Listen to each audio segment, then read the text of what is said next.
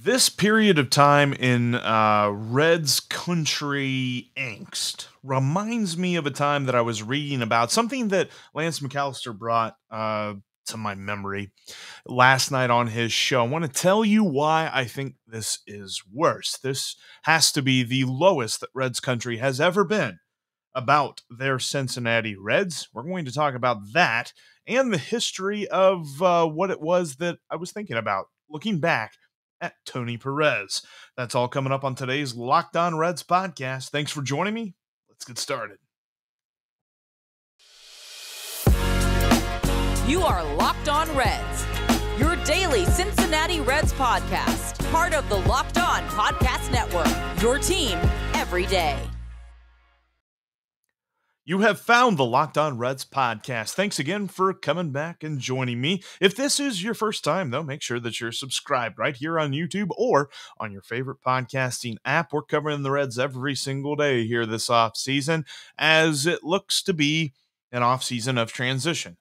An offseason that, gosh, it's not even really that old, and we're already hearing very concerning things about our Cincinnati Reds and what the immediate future, i.e. 2022, might look like.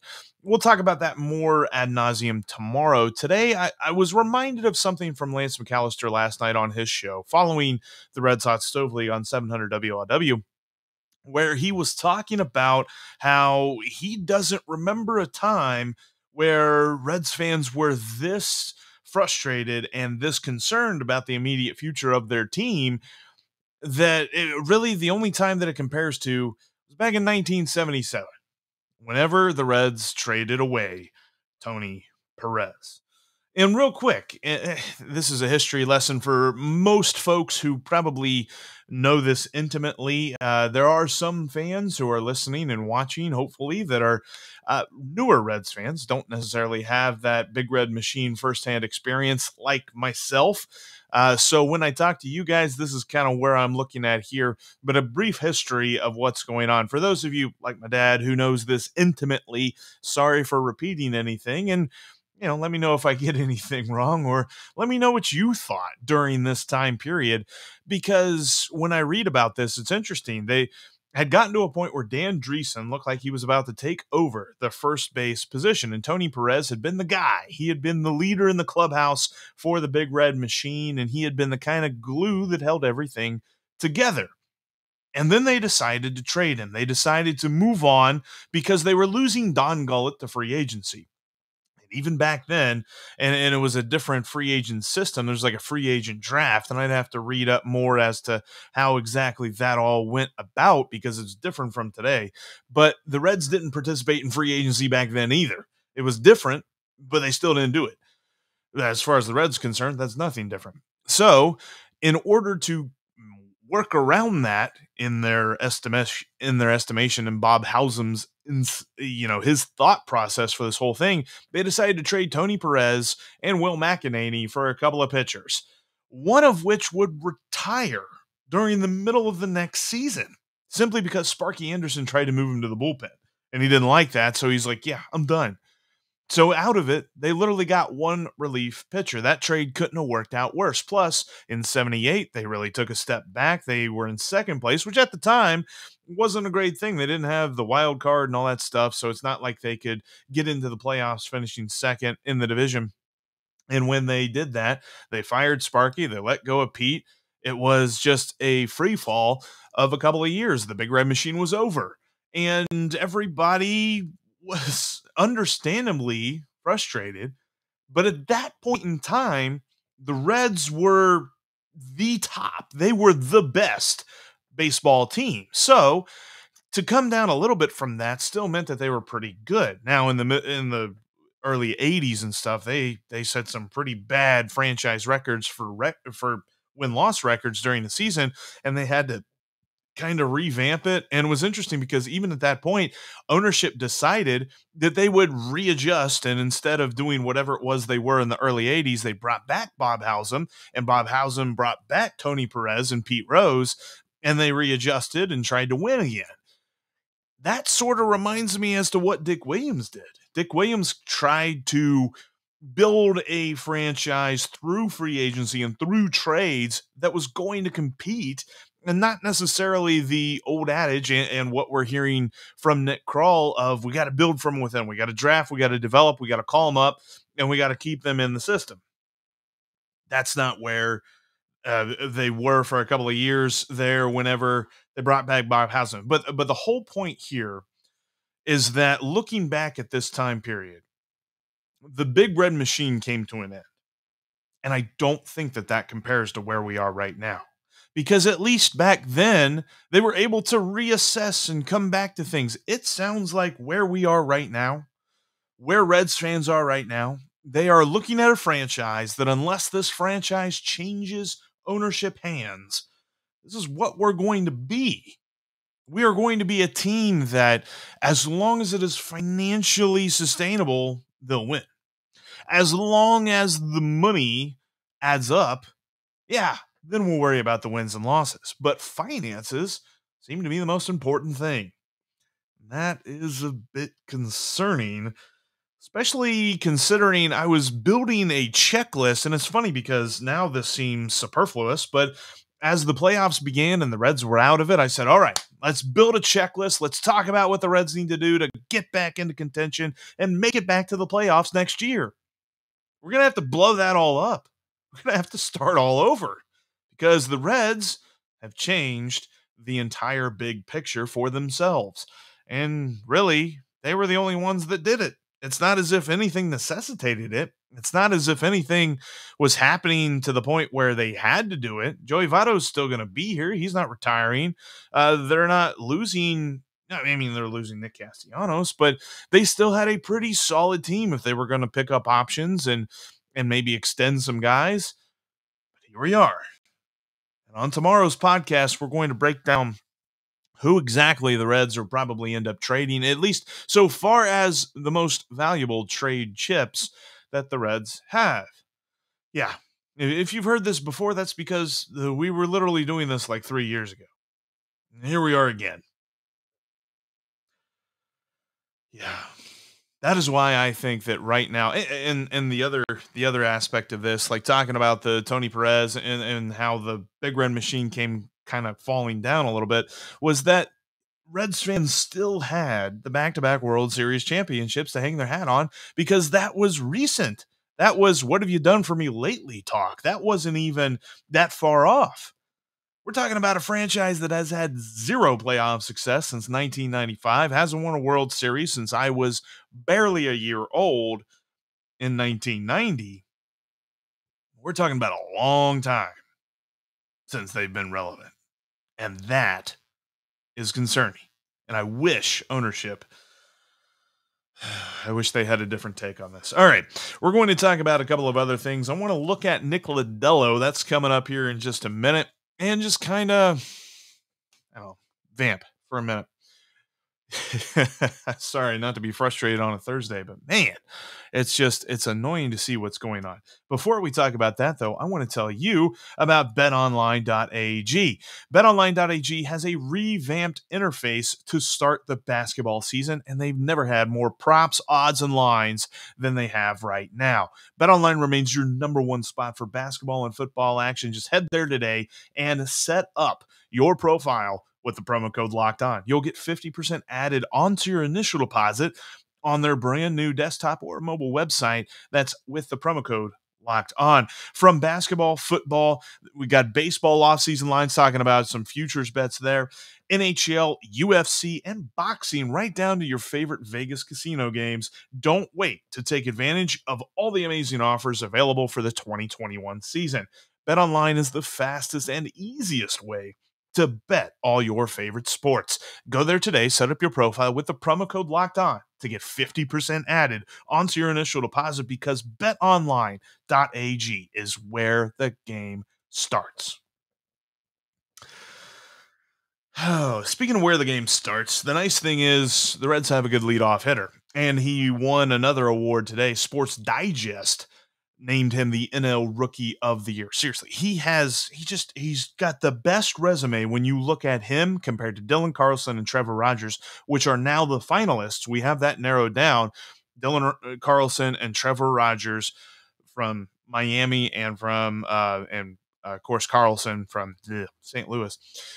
He's better than both those guys. And he is going to be the Reds' leadoff hitter and second baseman for the foreseeable future. He is the kind of guy that you build this franchise around, if we're talking about that R word. And I'm not going to use it maybe till tomorrow.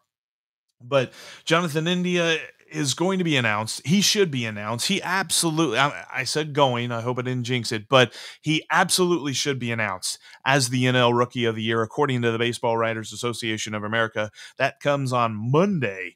We'll be all over that here on the Locked On Reds podcast. And we'll kind of break down how he compares to other Rookie of the Year candidates for the Reds over the years. That he, if he wins, would be the 8th BBWAA NL Rookie of the Year to wear a Cincinnati Reds uniform. We'll compare him to all those guys on Monday, hopefully with the express intent that he gets the award, because he should.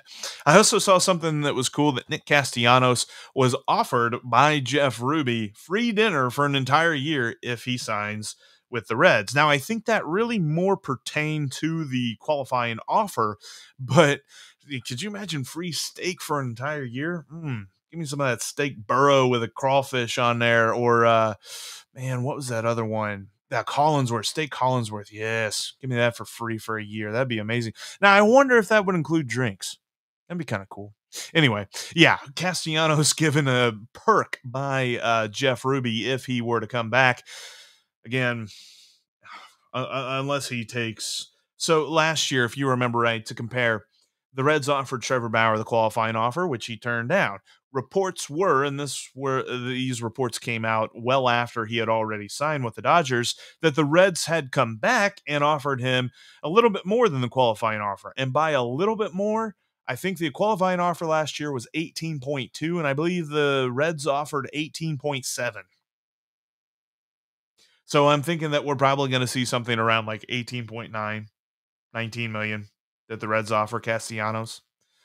He's going to make more than that. So unless the Jeff Ruby's is worth like $5 million, which depends on how much you eat at Jeff Ruby's every night for dinner, which in that point, and this reminds me of a story that I heard, and this is random, a little bit off topic, but there was a guy who literally spent $135 on food this past year because he went to Six Flags. I believe this is in Florida. I think that's where it was. But he spent the money for a season pass and a meal pass, and he literally went there for all 3 meals of the day. And since he already bought the meal pass, he technically ate for free after that point. Can you imagine if you had at least 1 meal a day done all the time? That would be amazing. But that's what he's looking at. I don't know that that's worth $5-6 million, which is probably more than what he would make on top of the 19 million that the Reds would, in theory, offer. I don't think they will. They are making all kinds of statements that make me believe that they aren't even really going to tender a counter offer should Nick Castellanos get a big deal from somebody. That's a bit annoying. But yeah, those were the couple of news and notes. And there were a couple of front office signings. You had the director of scouting was replaced, and you also had Casey Weathers was added as a pitching coordinator. He actually pitched for Derek Johnson, or he pitched at Vanderbilt. I think Derek Johnson was gone by this time, but he pitched at Vanderbilt, and he is a driveline guy. So, randomly enough, they get rid of Kyle Bodie, but they bring back in a driveline guy. So, I guess they like the driveline aspect so long as it fits within their mantra, so long as it fits within the whole plan that Derek Johnson has for everybody. Not necessarily they want that to be the word on pitching for the Cincinnati Reds. And it's more restructuring. And again, this goes back to the take that the Reds are positioning themselves to not compete. I don't know what to think about that, but we'll talk more about that on tomorrow's podcast. Coming up here in just a minute, I want to talk about Nick Lodolo because I want to talk about something fun. I want to talk about the future, the bright part of the future, because lots of it isn't. This part is. We'll talk about that here in a minute. Oh. All right. So, yeah, let's do this. We'll talk about Nick Lodolo right now. Sorry, I'm searching because my mind I'm preoccupied, all right? In my estimation at the beginning of 2020, even though it was a shortened season, this was the start of the window. This was the beginning of contention. In 2021, they were really going to take a step forward. They took a step back. All right, that's fine. Maybe recalibrate a few things in the offseason, get ready for competition and playoff races in 2022. That's not what I'm seeing. I'm seeing the Reds saying things that lead me to believe they are going to be trying out young guys, trying out cheap guys, making sure that the roster itself doesn't cost that much money, and then we'll see what happens from there. That's no knock on the players, and I don't want anybody to think that I am advocating for the players to not play well. The players are going to play their hardest. That's what they do. They're professional baseball players. But the front office is not putting together the best roster that it can because the front office is putting together the most cost-effective roster than it can. So we're probably going to have to talk about some guys who fit into those kinds of plans. That's not near as fun as talking about, hey, can the Reds go get Carlos Correa? It's not happening. Let's talk about Nick Lodolo. All right, Nick Lodolo this past season dealt with some things.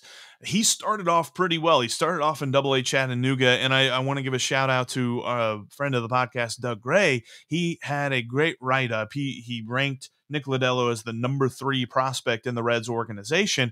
He is going through and ranking the prospects right now. If you subscribe to his Patreon page, check out patreon.com and look up Doug Gray, look up Reds minor leagues. You can contribute a couple of bucks to his cause, and he gives you a lot of really good insight about what's going on in the Reds farm system.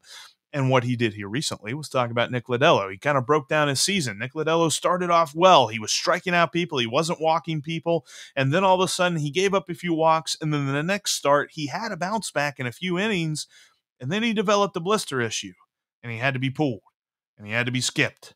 And they thought they figured it out, pitched him again. Blister issue rose up again. So he's constantly dealing with that. When he finally got rid of it, he started pitching really well. And he started getting the kind of attention that he deserved, and he got promoted to AAA. His first few starts were a bit of a struggle, did give up some runs, kind of bloated his ERA a little bit. So if you're going to go look at his prospect page and think you know anything about Nick Lodolo by reading his ERA, good luck. But when he kind of figured it out a little bit more, he had to get shut down again. And they said, and this was in August, the middle of August, they actually shut him down for the rest of the season because of shoulder soreness. Now, they said that it wasn't anything substantial, wasn't anything that required surgery or anything like that. They just wanted to be cautious with him. And that's good because hopefully he'll come into spring training 100% ready to go and ready to compete for a starting rotation spot, like Nick Krall said. We'll see if that happens. But hopefully he is 100% healthy, because the good news is this: he has a plus fastball. It's like 91 to 94 miles an hour, and a plus slider. And I trust Doug's evaluation of that, because I know Doug talks to a lot of different scouts. Plus Doug's a pretty smart dude. And when you look at the way that he pitches, he's got this like low 3/4 delivery, and I'm throwing with my right hand. He throws with his left hand. I don't throw with my left hand, whatever. Here's the left hand part. It's like right there. So when he's delivering that slider, and I was away from the microphone there, but when he delivers that slider, it has a sweeping action across the strike zone, and it kind of allows his fastball to be the setup pitch and then deceive people with the slider. And he's working on a changeup. The changeup's just okay in the scouting report estimation that Doug reported.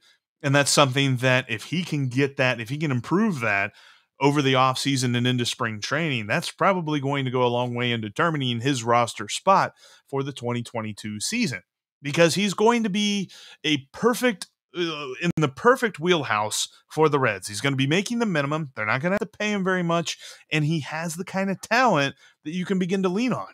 And especially even right now, I believe that he could be the Reds' number 5 starter. But like Doug said in this report, if his changeup gets better, if he improves that changeup, he could be middle of the rotation, maybe right behind Tyler Mahle and Luis Castillo and Sonny Gray. That would be awesome to see. if that happens. He is a guy that the Reds need to hang their hat on as we head into spring training. We already know that they are going to give Hunter Green plenty of opportunities because Hunter Green looks ready. And he's still got some, every single prospect, no matter how good they are, still has a couple of question marks, a couple of things they need to work on because, well, they're prospects. They're not veterans. They're not guys that have pitched for a long time, but they've got upside. They've got the thing that the Reds need. They don't need to fill out the rotation with the Scott Feldmans of the world. They need to fill out the rotation with Hunter Green, Nick Lodolo. They need to let Goody pitch a lot more next year. They need to have the young guys rolling if they're going to commit to this whole, we're not going to worry about how much the roster costs to get to the playoffs. We want to make sure it's cheap. We want to make sure that we are getting the payroll and the budget and blah, blah, blah, which really just fires everybody up. But there's a way to at least do this so that the Reds are still fun to watch. And I know that we're taking a big step back there because we were just happy about them being fun to watch in 2019. But I think that's where we're looking at with this team. All right, I'm going to go into that a lot more tomorrow. Today, I had that Tony Perez thing on my mind, and I wanted to talk about Nick Lodolo because I saw that email from Doug Gray, and I thought that was going to be awesome content for you. And, Jeff Ruby's. Who doesn't like Jeff Ruby's? It's just, how much is it worth to a guy who could be making $25 million elsewhere next year? That's the big question. Anyway, we will be talking a lot more about the fears that I have for the Reds in 2022 tomorrow on the podcast. Make sure that you're following me. Thank you. And I forgot to say this. Thank you for making me your hashtag first listen of the day. Now, for your second listen, go check out Locked On Bets. I told you about betonline.ag, but your boy Q and Lee Sterling from Paramount Sports talk about the best bets of the day, and they help you make some money over at betonline.ag. That's Locked On Bets, just like Locked On Reds, wherever you get your podcasts. All right. It's the offseason, and it's an offseason of transition, but we are Locked On Reds every single day.